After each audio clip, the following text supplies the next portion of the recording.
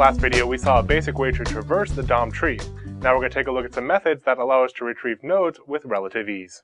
Now we saw how to descend through our tree using the document.child nodes, and how to go up through the tree using the parent element ID of each node. Now you can reach any node on the page by using the child nodes or parent nodes properties, but that's going to be really repetitive. For instance, here I had to call child nodes 4 times, and I'm down to my h1 tag contents. In some pages you can get dozens and dozens of levels deep in your markup, and obviously we don't want to navigate by using child nodes with numbers like this, especially because in our pages obviously the markup is going to change. So if we wanted to get the h1, it may not always be child nodes of 1, 2, 1, and so on. For instance, if I insert a node before the HTML. So we want easier ways to get to our elements. Well, fortunately, the DOM provides a few methods to us to make that easy. So let's take a look at our page. Now one method we can use is getElementById. Now this uses the ID HTML attribute, which we have defined on our h1 tag here. And let's go ahead and define another ID on our p tag, and we'll call this content. Now IDs are unique on the page. If we have an h1 with an ID of headline, no other element on our page should have headline. So anytime we were to look up something by ID, we always know we're going to get one element. If we have multiple elements with the same ID, and we try to look up an ID, we're going to get one or the other, and it just doesn't make sense. So the getElementById will always return 1 because they're unique. Let's go back to our browser, and we'll just refresh to make sure we get all the latest changes. And we're going to use the document.getElementsById. So we use document.getElements, now that's element singular, by ID. And that's with a lowercase d. It sometimes gets confusing because ID is that one word or fully capitalized. It's capital I, lowercase d. Now this is a function, so we're going to pass it a string. And so let's pass the string content.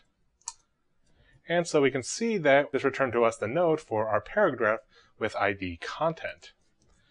Now if I were to get the ID headline,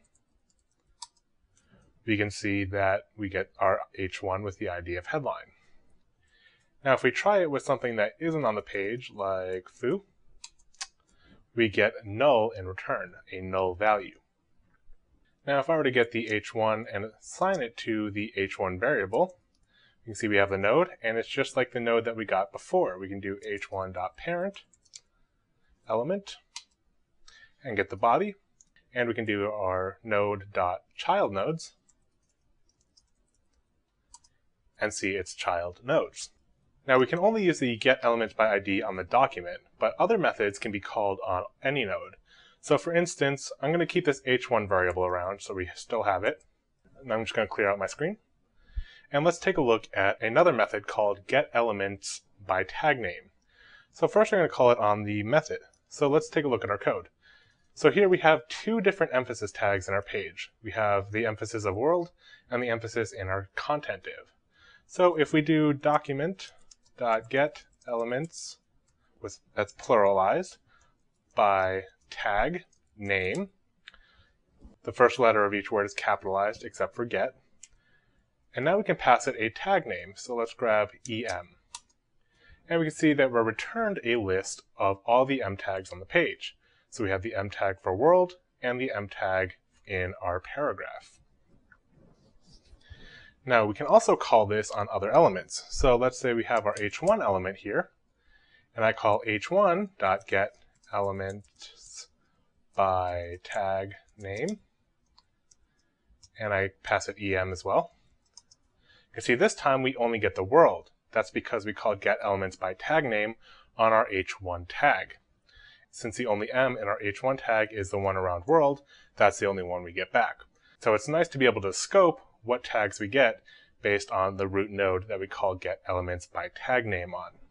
Now to give you a taste of the frustration browser compatibility issues adds to the DOM, there is a method called getElementsByClassName. So we could call document.getElements by class name, and I have a body with the class normal. And so if I pass in normal, well, I'll get the body tag back. If there were multiple elements with the class normal, I could get those as well. Now you can see how this would be very useful. And all modern browsers support it except for Internet Explorer, up to even including version 8. Version 9 is supposed to have support for it, but that's not going to help the older versions. So you cannot use this method without some sort of fallback. It's exactly this type of thing that makes a framework like jQuery or MooTools useful.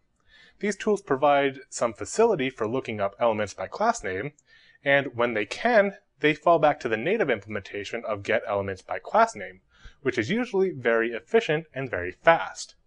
Now, when the method's not available, like in Internet Explorer, it falls back to a more manual search, which will work, but is much slower.